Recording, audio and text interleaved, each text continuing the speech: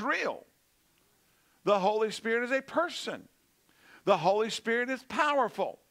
But he is an individual. He's a person. Oh, my. I guess we didn't have audio all this time. Because all of a sudden my phone went, boom. Sorry, guys. Wish you had been here. All right.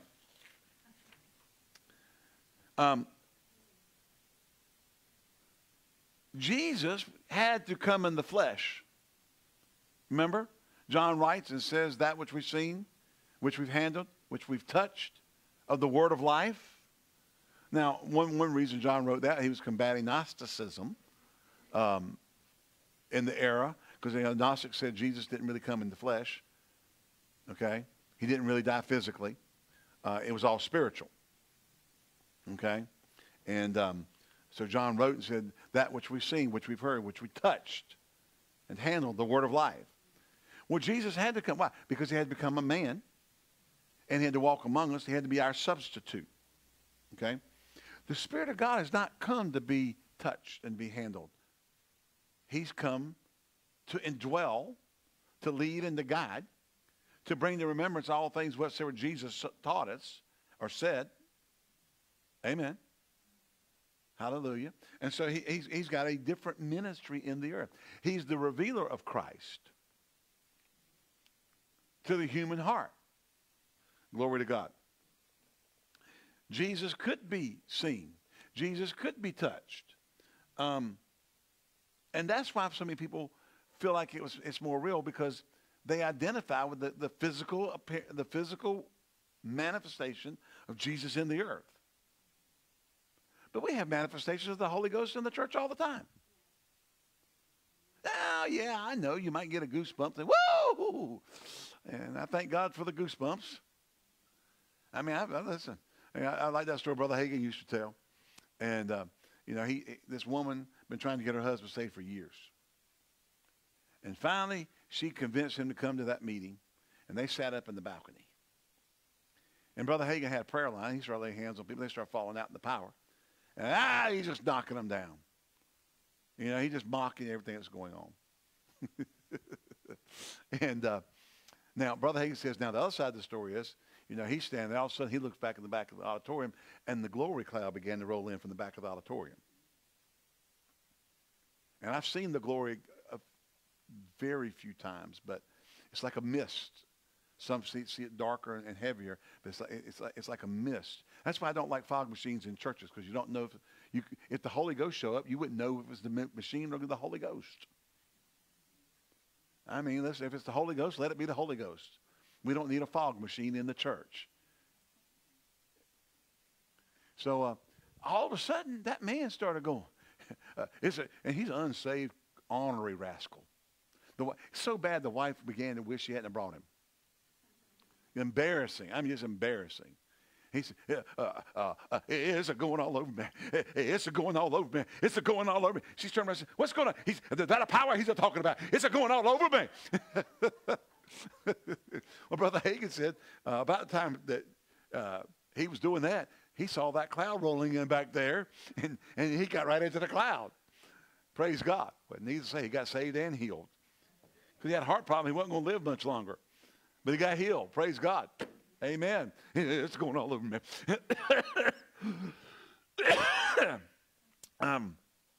The Spirit, hold on. So the Holy Spirit does manifest himself. Now, we sing this song. If we sing it, I'm not going to stop him from singing it. We've sang it in the past. Surely the presence of the Lord is in this place. I can see his mighty power and his grace. I can hear the brush of angels' wings. It ain't the angels' wings. I see glory on each face. It's the Holy Ghost in manifestation, not angels. I don't care if I hear angel wings or not. All right? We have service. And we're going to see some more services. Let me tell you something. Some of y'all have come past few years. We haven't, with all the stuff that was going on, we just, for some reason, it kind of shut things down. I'm going to tell you, atmosphere sets things up, but we're setting the atmosphere because we've had them stacked up out in the spirit around the building. I mean, the power of God manifestation. Oh, I mean, so heavy you couldn't hardly stand up. I mean, you're just looking for a place, you're wobbly. And you're still trying to minister to people because the glory's there, the power's there. But that's just the Holy Spirit in ministry. Amen. I love when the Holy Ghost does those things. I love when he's manifested like that. And we thank God for that. And we get to have a contact with the Spirit that actually spills over into our flesh. But we still can't relate to that like we would the physical Jesus walking in the room. Amen. Because the Holy Spirit, we're still going on a sense of his presence and not seeing him. The glory cloud, we see his works. See people getting healed, seeing people getting baptized in the Holy Ghost, speaking in tongues, seeing devils come out of people. Hallelujah. Come out, you unclean devil. I had a conversation with my wife today. The things going on in the world and particularly in our country has to be spiritual. The evil that people want to perpetuate can't be normal human thought. It's got to be demonic. I mean, the abortion in and of itself is heinously evil. Keep your hands off my body. You can't tell me what to do with my body. I can. Yes, I can. Just because I'm not a woman, just because I can't bear a child, doesn't mean I can't have a position on moral rightness or wrongness. Hello.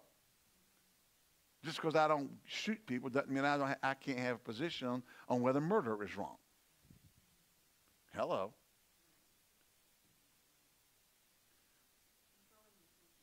Yeah. So, man, we all have the right to have a moral position. And especially if you're born again, God has a moral code. God has a moral position. And we just want to go too far down the road, we'll be gone. Okay. So, the purpose of the Holy Spirit upon the earth now is not the same as Christ's purpose when he walked the earth in his earthly ministry. Okay? Jesus came to pay the price for man's sin as his substitute, the penalty for Adam's high treason, that demanded that Jesus identify himself with man. He had to identify with fallen man. He who knew no sin was made sin that we might become the righteousness of God in him. Why? Because through his death, burial, resurrection, suffering, taking our penalty, being judged of the God, being raised up from the dead, this day have I begotten thee. Again, I will be to him a father, and again he'll be to me a son. Let all the angels of God worship him, because he became sin for us who knew no sin, and was raised up. Why? So now we can identify with him in his resurrection and defeat over Satan. Amen. So Jesus had to come in the flesh. Because man had committed high treason, man had to pay the price. But only a sinless, perfect man could pay the price, because every other man was fallen and nothing they could do was be good enough to redeem man from the high treason. Okay. So he's been revealed to us as man. Remember, there's one mediator between God and man, the man, Christ Jesus. Body like ours. Now, his new body is a resurrected, glorified body. He has flesh and bone. He didn't have blood. His blood's on the mercy seat. He has flesh and bone. Hallelujah. Christ's earthly ministry was local. He could only be in one place. He couldn't be in Jerusalem and in Judea at the same time. Now, he could have gotten translocated from one place to the other, but he couldn't be in both at the same time. Once he took on the flesh, he became limited in activity or movement like a normal human body did. Now, after his resurrection with the glorified body, he could walk through walls. They were being there with the door shut up, and he appeared in the midst of them. Boom. Cool. I want one of them. Hallelujah. Glory to God. The Holy Spirit, though, has not come in a human body. See, his is different. He came to indwell human bodies. See, we've been possessed by the Holy Ghost. I'm possessed by the Holy Ghost. Amen. He's on the inside. Glory to God. Hallelujah. He's not localized. He's worldwide. The Holy Spirit can be here and in China at the same time. And in Estonia and in Bogota at the same time. And filling all the believers in the world at the same time. Why? Because he's in his ministry, he did not lay aside. Remember Jesus? One translation says, where Jesus says, he stripped himself. Well, I forgot how King James says it, but one translation says it this way over in Philippians, that he stripped himself of his rights to deity and to glory and walked among us as a man. He laid aside his omnipresence and omniscience. He had to study the scriptures to find out who he was. Okay? And omniscience, omnipresence, and omnipotent, all-powerful. He did things he did by faith. He spoke the word. Okay? But now that he's resurrected and has the glorified body, he can show up anywhere. Okay? Glory to God. All right. But that was a price to pay in order to redeem man. All right. But the coming of the Spirit is just as positive and just as definitive as the coming of Christ in the incarnation. He's here upon the earth, walking in and through the body of Christ. He is foretold. Wow, we got 30 minutes. All right. The coming of Christ was foretold by the prophets and the angels. Christ himself foretold about the advent of the Holy Spirit into the earth. In his last discourses to his disciples, hallelujah, starting in John 14, went through John 14 through John 16, he foretold the coming of the one who was co-equal with himself, who should take his place. I'll pray the Father, and he'll give you another comforter, or another paraclete. Okay? If you'll read those passages from John 14, 16 through 20, and then through chapter 15, and then into chapter 16, through verse 16, you'll see Jesus talking about the coming of the Holy Spirit, prophesying of his coming. Amen? Meditate upon that. Jesus spoke and prophesied about the coming of the Holy Spirit the same way the prophets prophesied about the coming of Christ. Hallelujah. So the coming of the Spirit was foretold. Amen. Through prophecy. Glory to God. The Holy Spirit did not come on this divine mission, though, until the day of Pentecost.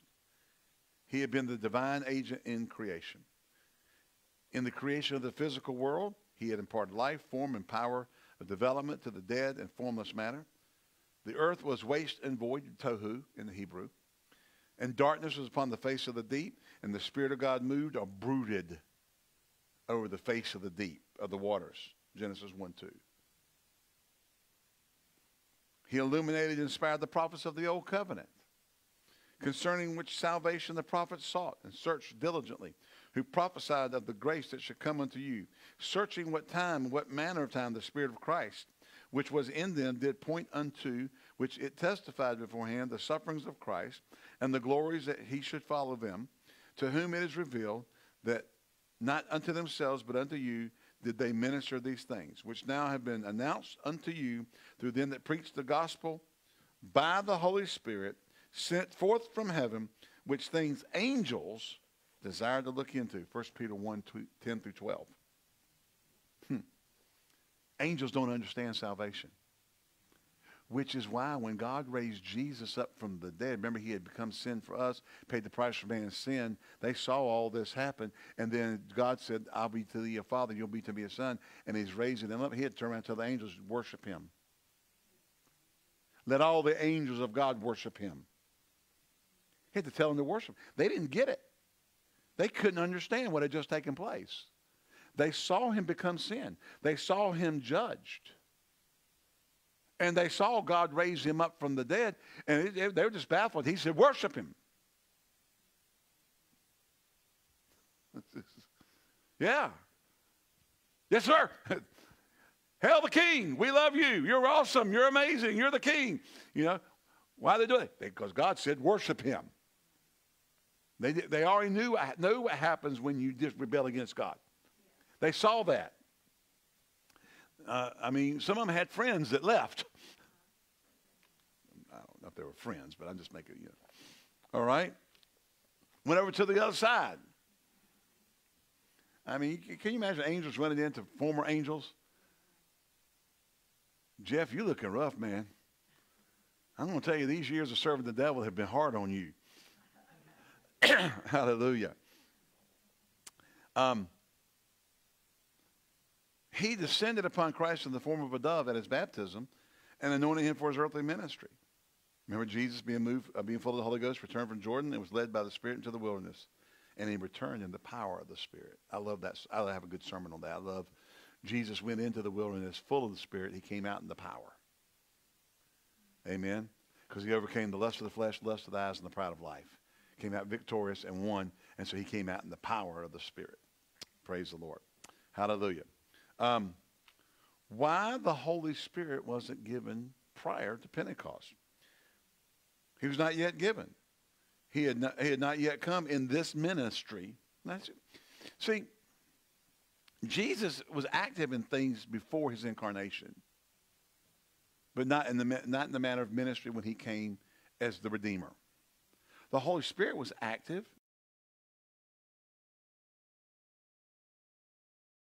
He's even there and anointed Jesus for service, but he wasn't in the manifestation he is now.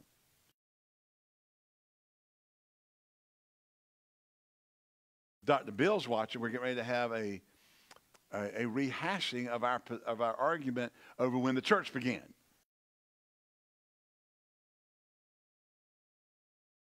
A teacher taught that, the church began when Jesus breathed on them and said, receive you the Holy Ghost. Kenyon teaches, and I always kind of carry that. I started swaying to the Dr. Bill side of to the dark side.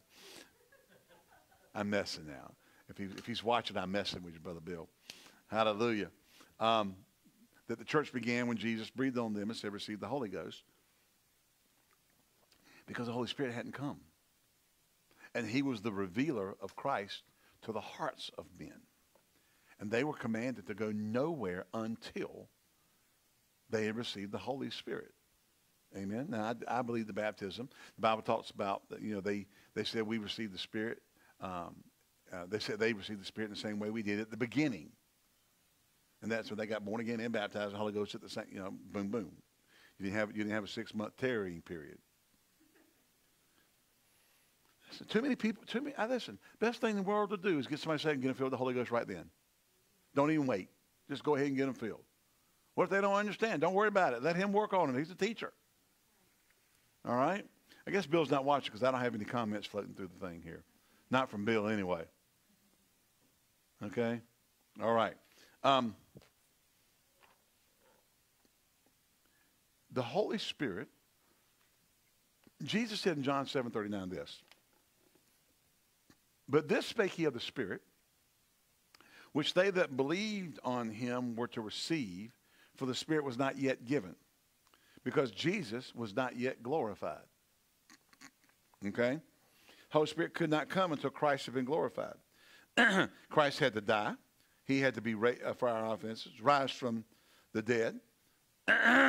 When man had been declared righteous, entered into the Holy of Holies with his blood, obtaining eternal redemption for us. And then he had to come back to the earth and then ascend to heaven and sit down at the right hand of the Father, where Jesus began his new ministry as the high priest of our profession. Okay?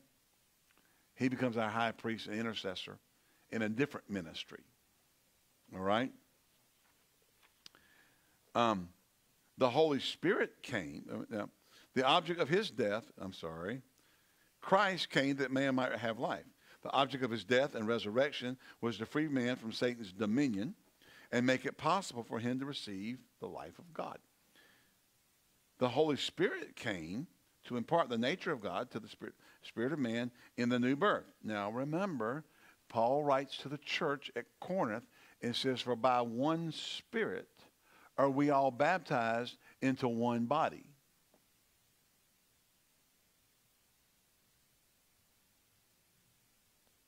Now, Jesus is the baptizer in the Holy Ghost. John the Baptist said, there's one that comes after me who's mightier than I. He'll baptize you with the Holy Ghost and fire. But Paul writes and says, one Spirit baptizes us into the body. Well, the Holy Spirit wasn't given until the day of Pentecost. He was the baptizer into the body. Hello. So, I know, Brother Bill, we had this discussion for years. Okay? I'm kind of feeling like that old country song. I was almost persuaded to let strange teaching lead me home. I wish he was watching. I'd rag him. Wish he was here. I could really have some fun. And he would be a good sport and submit and not say anything. Maybe. Okay. The Holy Spirit came to impart the nature of God, the nature of God to the spirit of man in the new birth. And then to fill this new creation with the fullness of God, the baptism of the Holy Spirit. Man could not receive the nature of God until the Father had accepted the blood of Jesus. When Christ entered the Holy of Holies, he sat down at the right hand of God. He put away sin. The acceptance of the blood of Christ by the Father signified that man's redemption from Satan's authority was complete. Man now has a legal right to receive the nature of God. The blood of Christ became the real seal of man's redemption. Christ became the mediator between God and man. Man, a child of Satan, had the right to approach God through the mediator and receive the life of God. And now the Holy Spirit could be given. Jesus had been glorified. Man's redemption was complete. No man was born again before. Now, Kenyon says this. No man was born again before the day of Pentecost. The disciples did not become sons of God. They have been called the friends of God. They were under the old covenant. They did not understand the death and resurrection of Christ. They were expecting him to go up and go set up an earthly kingdom even after his resurrection. Will you at this time restore the kingdom? That's what they asked him. The Holy Spirit came on the day of Pentecost and revealed the truth and impart God's nature to man. Acts 11. Let's look at that one.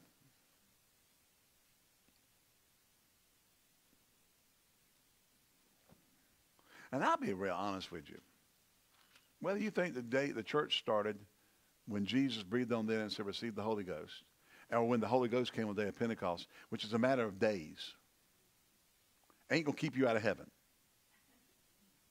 And we're not going to have a 14-week scripture wars back and forth on the internet about who's right. Okay? All right? It's not that imperative as far as it's a fundamental doctrine of the church that it began on this day. You know? I mean, it's like years ago we had families in the church that competed over potty training. Yes.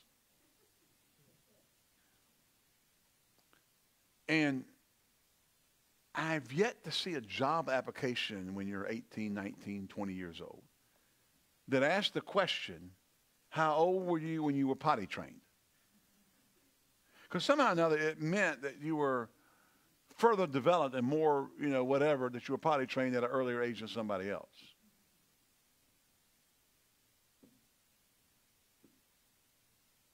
We get into some of the dumbest things in social interaction and behavior, don't we?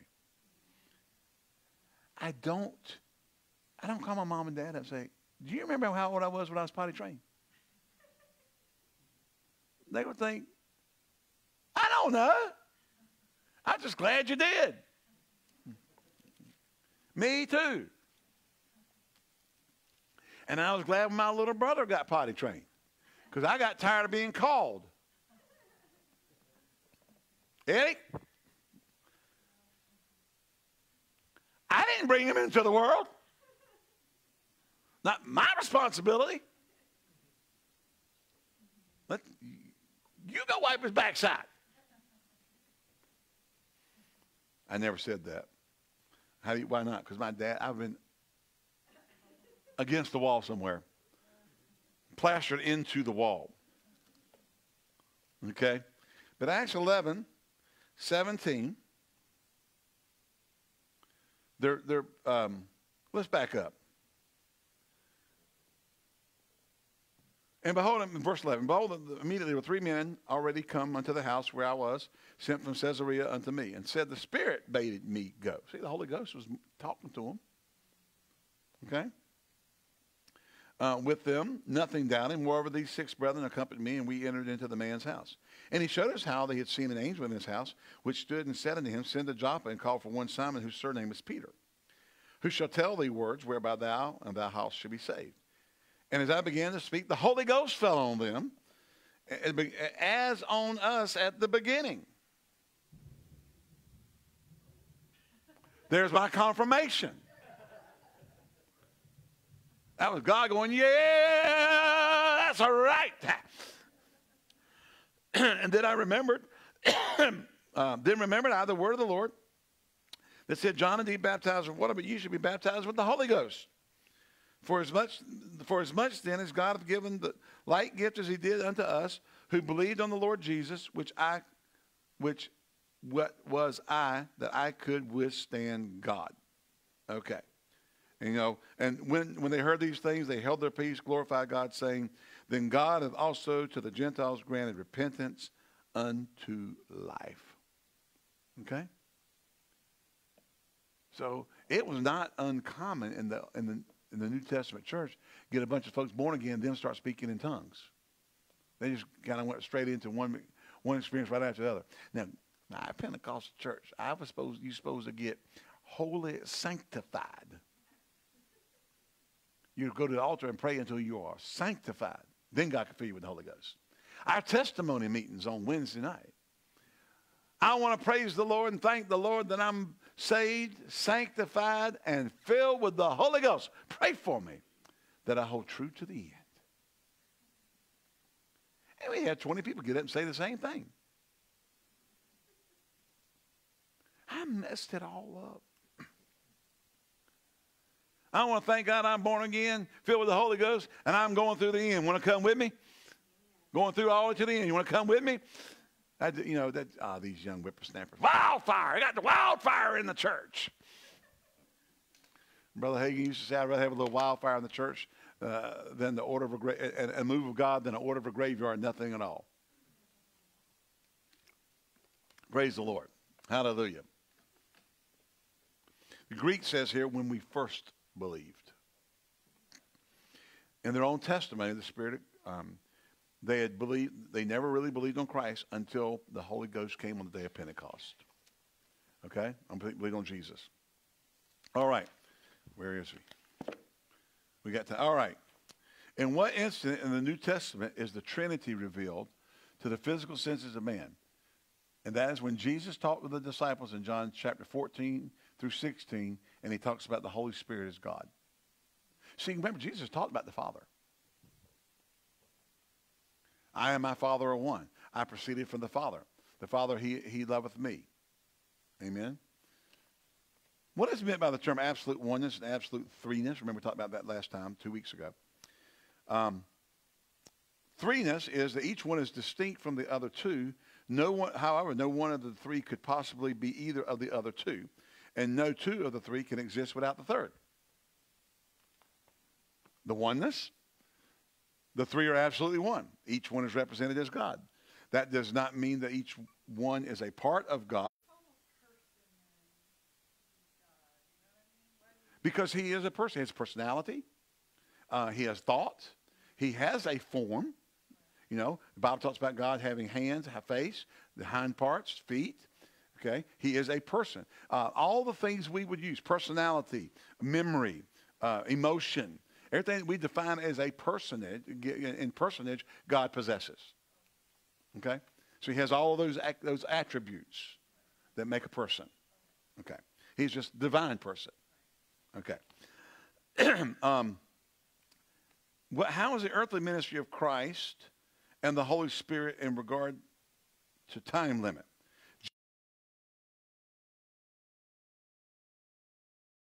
The Holy Spirit has one, and he will return to the Father.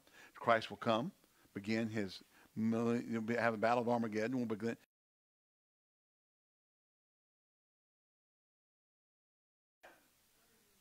Huh? Personally, I lean toward pre-trib. I don't get. We'll find out when Christ returns, and we all get. We'll go. Was that the tribulation or not? Core, you know, we're pre-tribulationist. You know, no.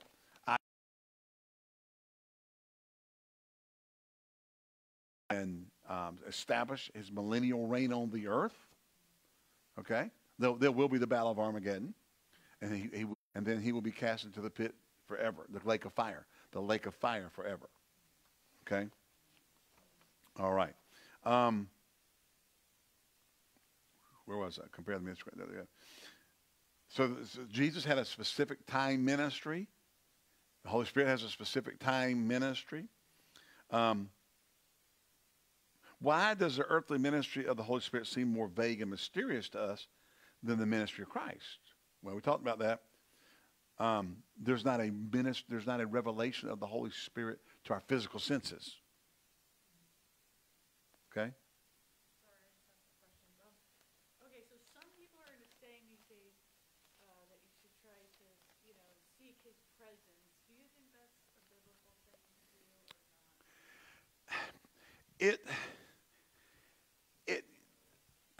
How do we do it? It really is contingent upon what you mean by that. What do you mean by seeking his presence? We talk about being in the presence of God, seeking God, coming into his presence. We use these terminologies a lot of times, and what we're trying to articulate may not be exactly what the phraseology we're using. We're trying to become in harmony with him, being in fellowship with him, communing with him. So if that's what you're talking about with the presence, we do seek the communion with him. We do seek the fellowship with him. Okay? If he's omnipresent, coming into his presence, well, he's already there. So when you get into semantics, it really comes. What thought are you trying to convey when you say that? And that becomes the question. And when people use those phrases, a lot of times, they're coming from a vantage point of meaning something, but don't explain that. Okay? Let's come into his presence with singing, into his courts with praise. Well, okay. What we're talking about is we're coming into a place of fellowship. Okay? We're coming to a place of fellowship. We're coming to a place of communion with the Father. Same thing with the Holy Spirit. All right.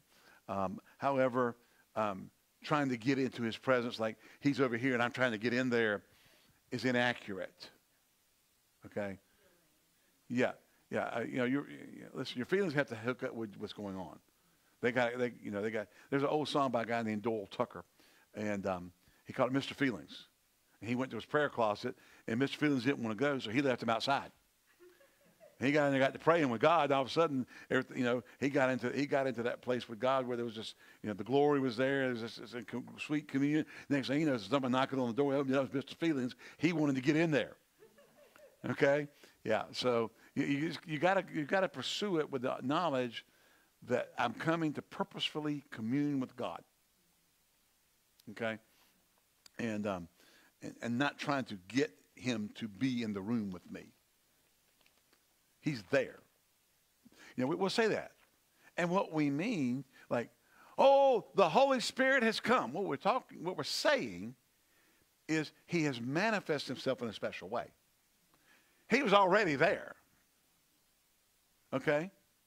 Where two or three are gathered together in my name, there am I in the midst of them. He's already there. Okay? Right. So that's why I'm saying it could be a semantic, someone trying to articulate. Right. We seek the Word of God. We seek the will of God. But we seek after him, meaning we are coming to commune and fellowship with him, entreat him, to ask questions of him. We could even call this prayer, communion with God, worship. Okay?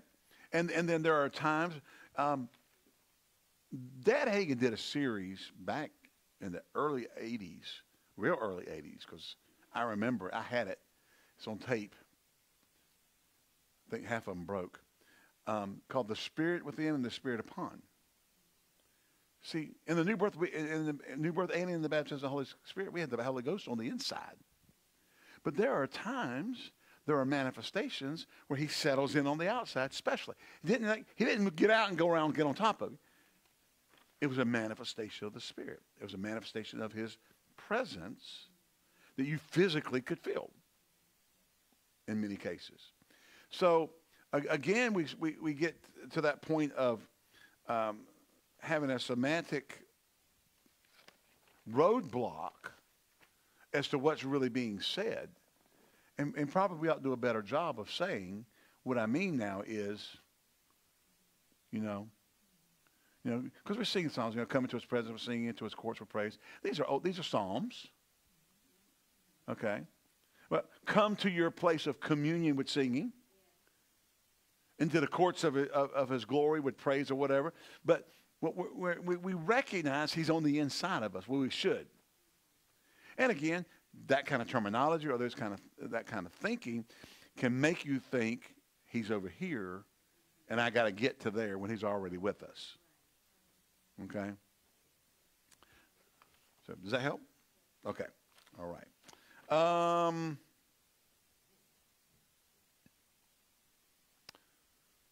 Why is it that the Holy Spirit could not come in human body as Christ did? Because his ministry wasn't like that of Christ. He didn't come to walk the earth in a localized circumstance to redeem man. He didn't come to be man's substitute. He came as the revealer of the substitute, the teacher of the substitute, to show us Christ, to bear witness with our spirit who Christ was. Amen? He did not come to be the Savior. That role was left to the second person of the Godhead, who became flesh and dwelt among us. And we beheld his glory as the only begotten of the Father. In the beginning was the Word. The Word was with God. The Word was God. The same was in the beginning with God.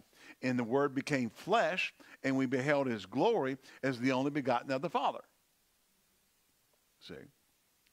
So the Holy Spirit could not come in the way Jesus did, because that wasn't his ministry. That's not what his purpose was.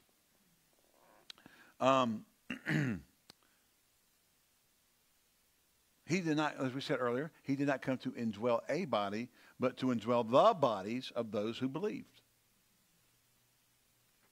Cool. Amen. No, you're not. You're the temple of the Holy Ghost. Amen. Temple, dwelling place. John's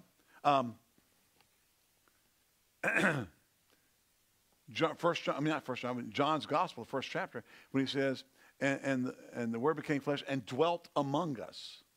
We beheld his glory as the only begotten of the Father. The word dwelt in Greek is actually tented or tabernacled. That's the Greek word. He tabernacled among us. God put himself in a body where he could get out of the temple and come in and touch humanity. Lay hands on him and get him healed. Cast out the devils. Be in communion with his creation. Amen. And what scriptures do we find? We first hear about the advent of the Holy Spirit foretold, prophesied. And again, that's John 14, starting in verse 16 through 20, and running through chapter 16, 1 through 16. It'll be all in there. Okay? And then Acts 1, 4, and 5. You'll receive power. After that, the Holy Ghost has come upon you. Okay? That's John 14. Just go ahead and say John 14 through John 16. You'll find, it's all in there. Okay? Make it easy for your notes. It won't hurt you to read the extra scriptures. Will it? No. Okay. What was the work of the Holy Spirit before the advent on the day of Pentecost? He was the agent in creation. He was the inspiration to the prophets in the Old Testament. And the anointing on Jesus' ministry. And why was it that he could not come until Christ had been glorified? Because Jesus had to complete his ministry for redemption of humanity before the Holy Spirit could come and reveal him as the Redeemer. It had to be done first. He couldn't come early and do it. He had to wait. And why was it the disciples could not be born again before the day of Pentecost? Because the Holy Spirit is the one who reveals and imparts the nature of God into men, and he was not given until the day of Pentecost. Therefore, men could not be born again until then. And Brother Bill is probably going, heresy, heresy. He's not going heresy. He's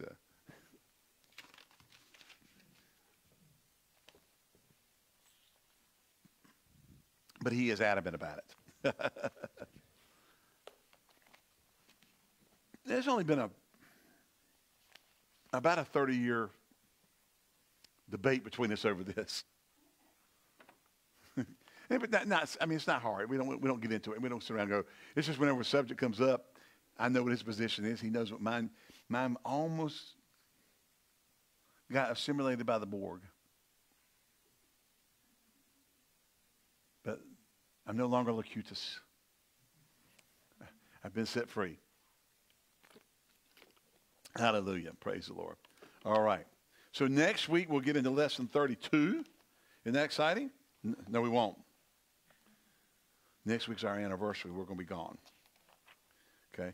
2 weeks from tonight, we'll get on how to receive the Holy Spirit. All right? And praise the Lord. All righty. If you're ready to give. Anybody giving with cash or check? All right. Then let's just pray for all those giving electronically. Glory to God. Father, we thank you for the givers and tithers. Thank you heaven's windows are open unto them, and that you pour out blessings on them they don't have room enough to receive. In Jesus' name, amen and amen. Praise God. All right. So glad y'all came out tonight. Sorry the rain came for the youth. I know they were really looking forward to being able to go out and do the real live s'mores campfire thing. So I know they'll get that. I know Jessie that she'll do that again real soon. We've been in this dry period for weeks. We're actually supposed to be in drought. Now all of a sudden, past couple of days, whatever, we got dumped on. I mean, I came out here tonight. We didn't get rain at my house. Got a sprinkle. Came over here and drove in the parking lot. Oh my goodness! I mean, get the canoe out. Get an airboat from Florida. Let's get up to the door. I'm like, wow! I mean, the parking lot was flooded. I mean, huge piles of water. So, but it's good for the flowers. It's packing all that mulch down. Yep. Praise the Lord. All right. Thank you all for coming. Again, we apologize to our youth, but we have no control over the weather as per se. I mean, how am I going to pray against rain when everybody's praying for rain? Well, it's going to mess up our youth. Yeah, but we need the rain. I mean, there's some things you just kind of go, there's no reason to pray against the weather. We need the rain. But the youth want to have a s'mores thing. There'll be another day. I promise you. Hallelujah. And don't forget, the fifth Sunday is going to be Family Church Day. So we're going to have our service, then we're going to go out. We're going to picnic on the grounds. Church is going to provide the burgers and the dogs. You, my dear congregants, are going to provide all the sides. So if you make potato salad or, baked beans or, whatever you like to go with hot dogs and hamburgers, all that kind of stuff, we'll get a sign-up sheet out there for that. And then we're just going to have a family day. We've gotten cornhole. Now, it's kind of portable cornhole. It's not the big hard boards. We got cornhole, ring toss. We're going to have a playhouse out here. Karen has one that she's going to let us use. And we're going to get it set up. So the bouncy house, the playground's all new. We just got all this area. And then there is good 3 acres of do whatever you want. Run. We want your kids to go home and walk in the house and go up and climb up and go. And you're going, hallelujah. You wore them out, Pastor. Thank you. All right. Praise God. We love you. God bless you. You're dismissed. Those watching by internet, thank you for joining us tonight. Remember these words from 1 John chapter 5, verse 4. Hallelujah. That whatsoever is born of God overcometh the world. And this is the victory that overcometh the world, even our faith. We'll see you next time here at Expedition Church of the Triad. Until then, you be blessed of God. Good night.